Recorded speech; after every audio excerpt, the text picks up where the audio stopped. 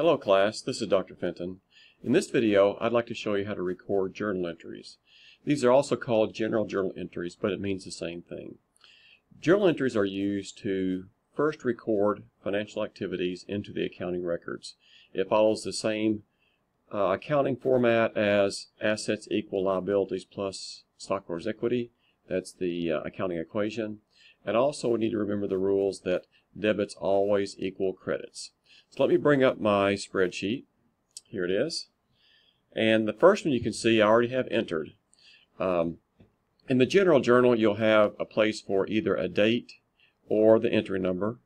The account name, I already have cash and common stock entered. And then the debit and the credit. I just threw down $1 just for an example. But you could say cash was taken in at $100,000 and then you'd have to credit common stock $100,000.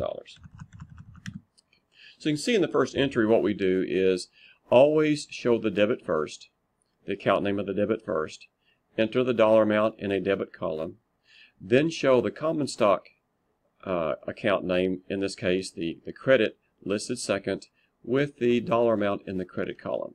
So always list the debit first over to the left of this line, indent a little bit, and enter the credit name first. Oh, credit name second, sorry about that. So there's an example of an entry. And let me show you another one. Let's say that entry number 2, we're going to buy some inventory with this cash. So we're going to debit the inventory account.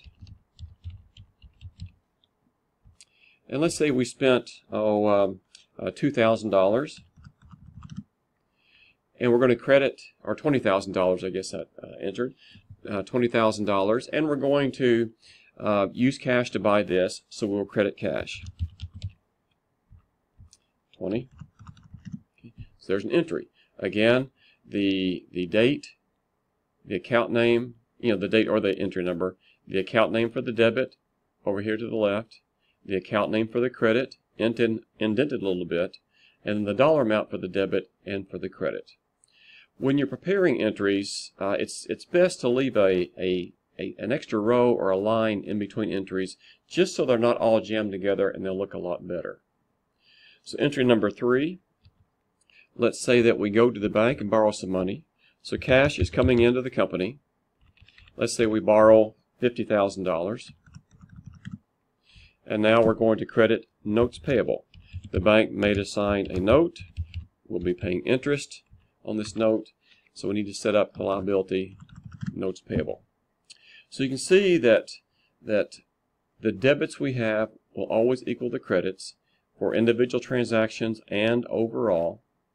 The accounting equation still holds true because if you think about it, where you have assets are equal to liabilities plus owner's equity, cash is an asset, and that's equal to an increase in the common stock account, which is a stockholder's equity account.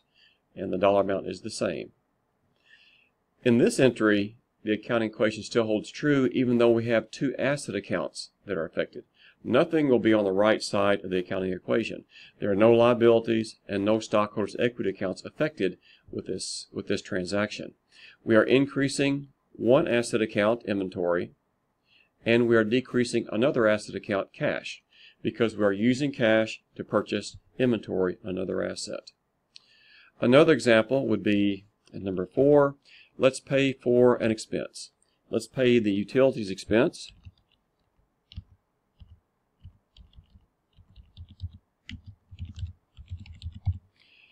And let's pay $500. And let's use cash to pay this. 500. Whoops. 500. There we go. And you just keep going with various entries. Let's say entry number 5 will be to, let's buy some supplies on account. So supplies is an asset account.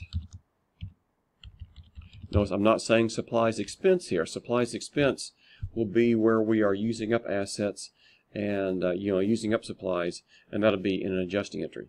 Let's buy $3,000 worth of supplies on account. So when it says on account, we will use accounts payable.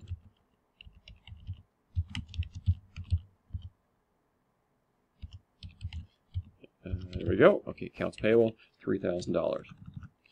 So in this entry, we have an asset account supplies increased, and we also have liabilities increased.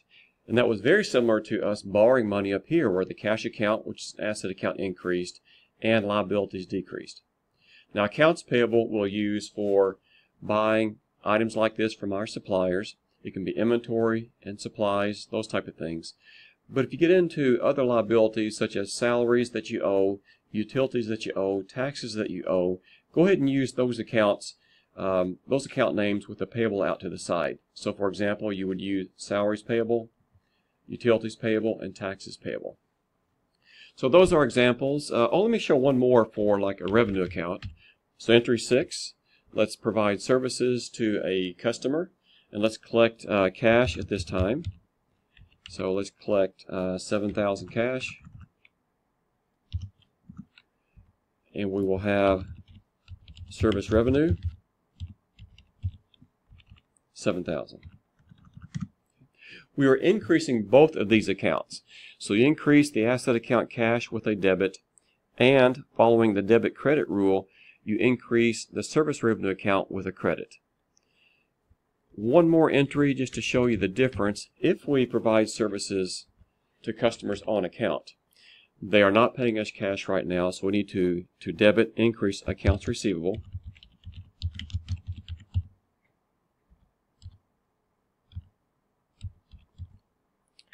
Let's say that was $8,000. We still earned the money though, so we will still credit service revenue, $8,000. So those are some examples of entries.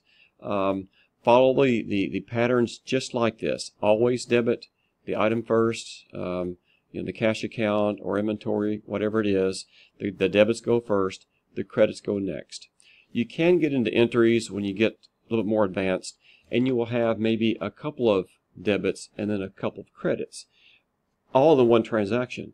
But you need to make sure, no matter how many debits or credits you have in a single transaction, the total dollar amount of the debits you would have must equal the total dollar amounts of the credits. So that's a quick review of general journal entries. So good luck with your studies.